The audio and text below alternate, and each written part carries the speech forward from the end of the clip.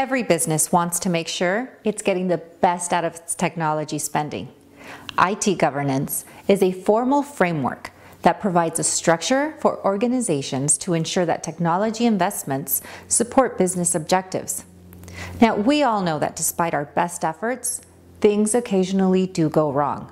A large part of modern governance efforts includes planning for disasters in a way that ensures business continuity, the ability to remain available to customers no matter what.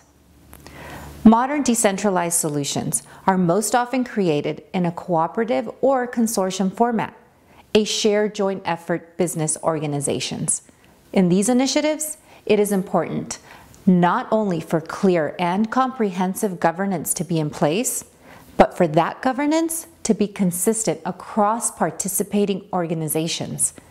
These type of cross-organizational governance efforts represent an entirely new type of project initiative and will require business analysts, solution architects, product and program managers, and executive leaders who understand the incredible potential and massive disruption that decentralized solution architectures bring to focus.